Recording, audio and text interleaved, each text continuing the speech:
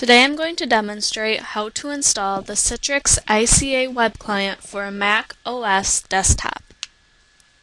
First, you'll need to open a new Safari web browser. In your URL box, type https://login.cbipartner.com. To log in, select Private Computer. Your domain is darko / and then type in your username. Then type in your password and click Log On. This is the CBI Partner Login site. To continue, click the Downloads tab. Under Product Tools, select Mac OS ICA Web Client. The software will begin to install. You will then receive this message. This is the installation wizard. To continue, click Continue. This is the Citrix license agreement. Click Continue. Here you can read the license agreement. If you agree, select Agree to continue.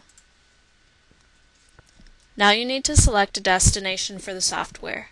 Click on Macintosh HD. Then click Continue. This is a message stating how much space will be taken up on your computer. If you need to change locations, click Change Install Location. Otherwise, it will continue to download on your Macintosh hard drive. Click Install. Then type in your computer password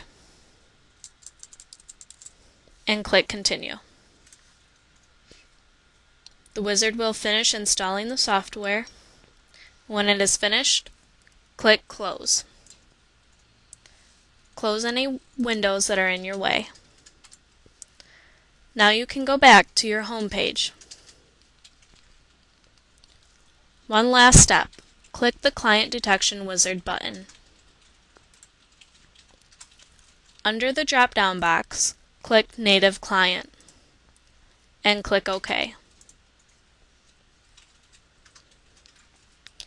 For the first time opening an application, you may receive a pop-up message.